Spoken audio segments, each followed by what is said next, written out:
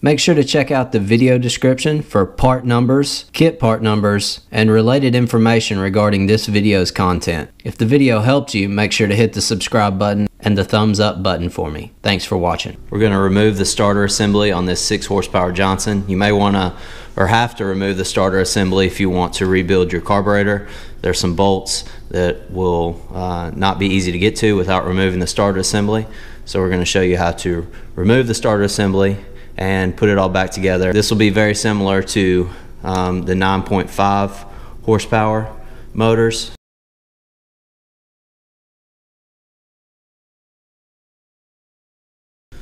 So you can see the starter handle is hollow on one end. If you take a pair of needle nose, you may be able to reach down in there and get the end that has the knot in it. A pair of needle nose may not be enough to get down inside the handle, so I used a pick from Pick Set to dig down in there and remove the end of the rope. Once you have the end of the rope out sufficient enough to untie the knot, you can maybe get a little bit more slack, tie a slip knot right behind the handle. Now you're able to remove the knot and then remove the handle. The next step is to remove the top 2 starter screws located here, out of view, and here. The next step is to remove the forward bottom set spring retainer screw here. This is a number 8 socket. Once you have the top 2 starter screws removed, you can kind of move the assembly around. Also, this should fall out of place, so make sure you hang on to it. Again, we're only going to remove the forward screw. You may have to loosen the rear one in order to release the starter spring hook, just like that. This is the starter spring hook. Make sure you don't lose any pieces on the bottom here. Once you have the starter disassembled like this, you can just simply pull on the spring and it'll remove from the starter assembly. Next, untie your slip knot so you can remove the starter assembly from the power head. Once you have the starter assembly removed from the power head, you can remove the old rope if you intend to replace it. And it's good to remove it for the reassembly process.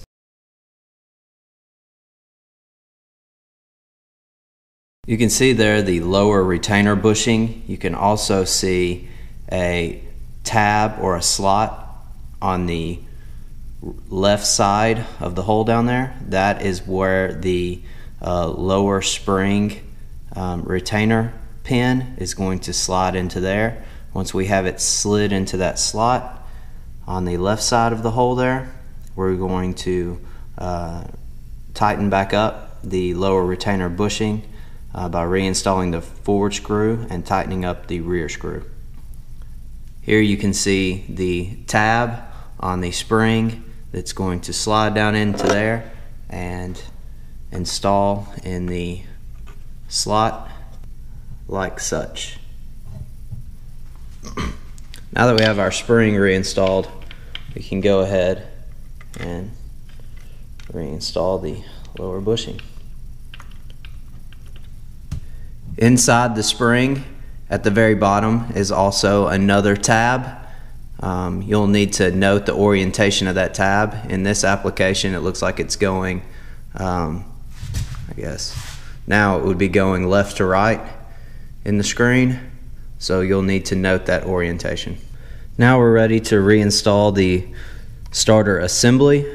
Note we don't have the rope on here. You're going to want to lubricate this end, and also you're going to want to rotate the assembly to where it roughly aligns this slot with the slot orientation inside the spring. Once you have everything pretty much lined up, you can slide this end. Don't want to forget your rope dowel. It's going to slide into a hole down there next to the forward retaining screw on the bushing, and it's going to fit into a slot on the bottom side of this plastic bracket right next to this forward screw on the bottom side. You can stick your finger up under here and feel it. So get it roughly in place and slide her down into position. Get the spring set. There we go. And you also get that dowel pin set in its slot as well. Right here on the bottom side is the cam follower. If you stick your finger in from this side, you can move it and disengage it. Whenever we go to set the spring tension, you're going to want to hold this out of the way. To set the spring tension, you're going to want to disengage the cam follower with one hand, and you're going to insert a flat tip screwdriver into the top, and you're going to rotate counterclockwise 12.5 to 14 turns for the 6 horsepower or the 5 horsepower, and 20.5 turns for the 9.5 horsepower.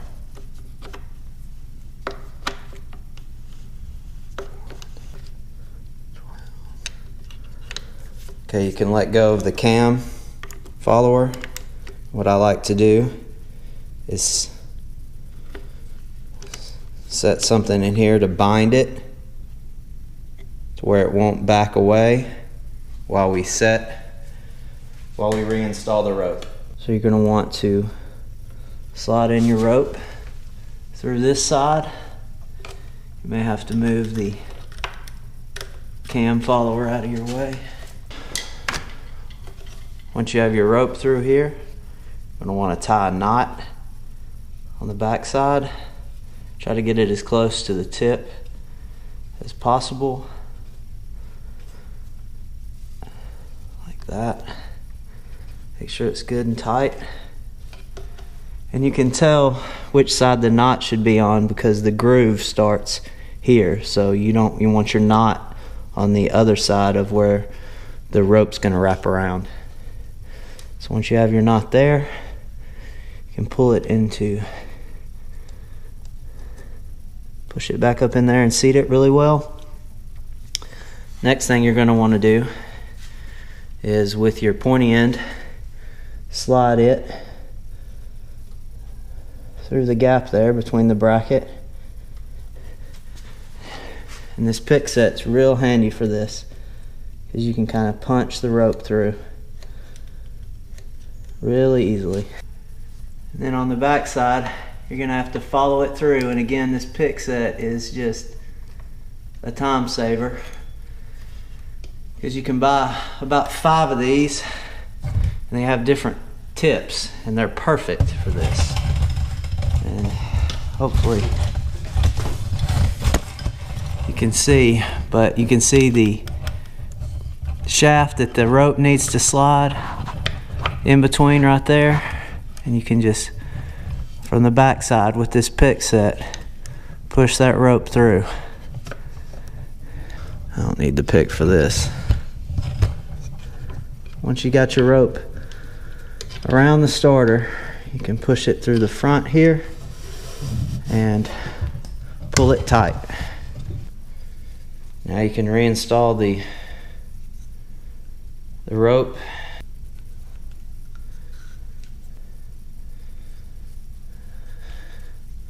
Tie a knot on the end.